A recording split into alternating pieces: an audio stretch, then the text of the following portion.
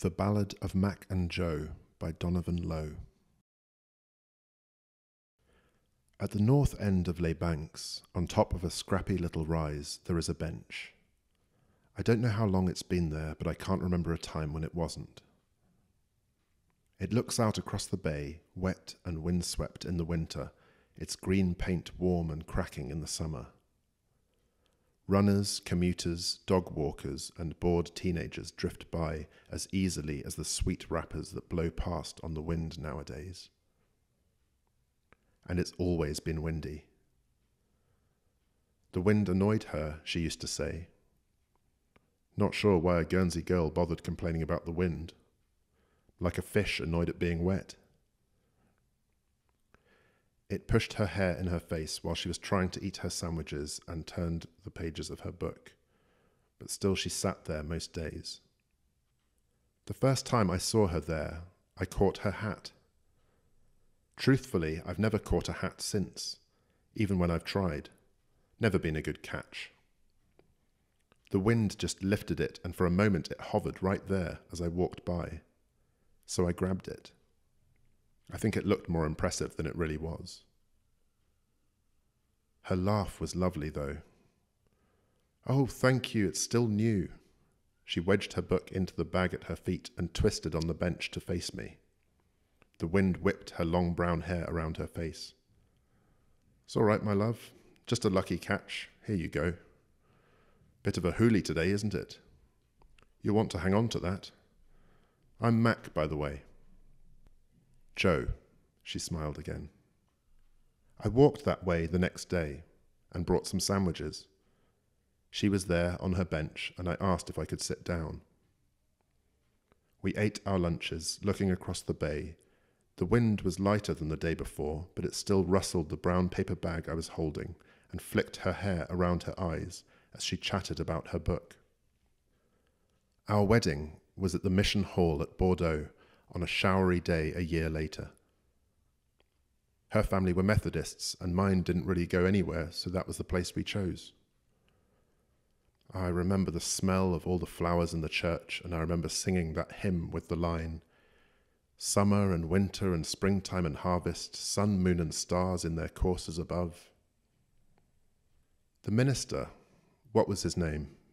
Bogie, I think. From Jersey he was. Anyway, I remember he did a sermon and said we'd be blessed with plenty of those seasons, but what I remember the most is the walk after the wedding to the benches at Bordeaux Harbour for a picnic. People didn't go in for these big receptions back then. I think it was better.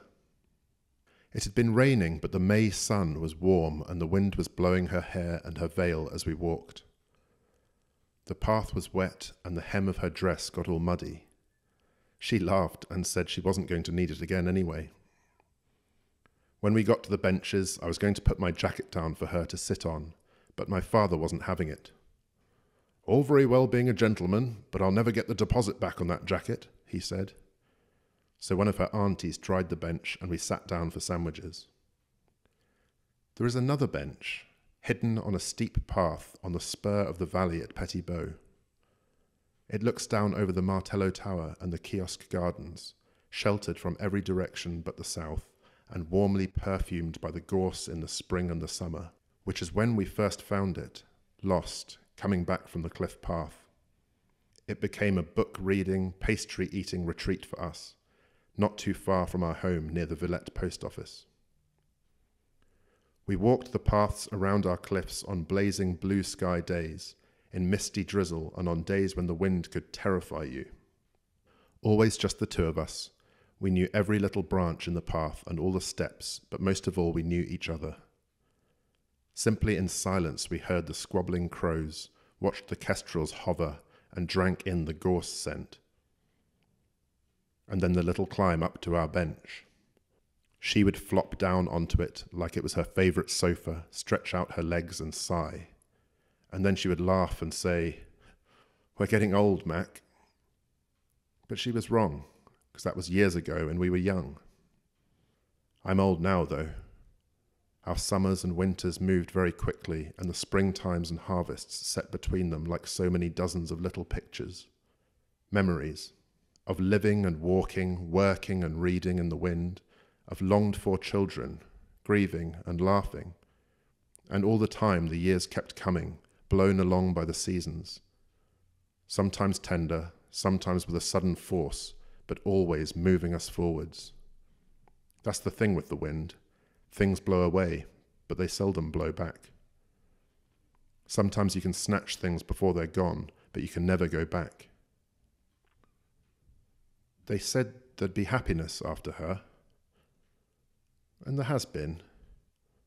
But my soul nowadays is restless. The benches I pass are always empty or occupied by strangers, although, if I'm honest, I always look to see if it's her. There are fewer benches that my legs will take me to. My knees aren't what they used to be, but I'm glad I used them up. No good leaving this world with perfect knees. I suppose it's a bit like her wedding dress. Won't be needing them again. I set off on a very long walk today. It's brought me here, back to our very first bench on Les Banks. The waters of the bay are still and shining, the castle hovering on the horizon, surrounded by little white sails. The wind is in a rare, playful mood, teasing the grass and caressing the few fennel plants along the edge of the beach. Someone's cleaned up as well.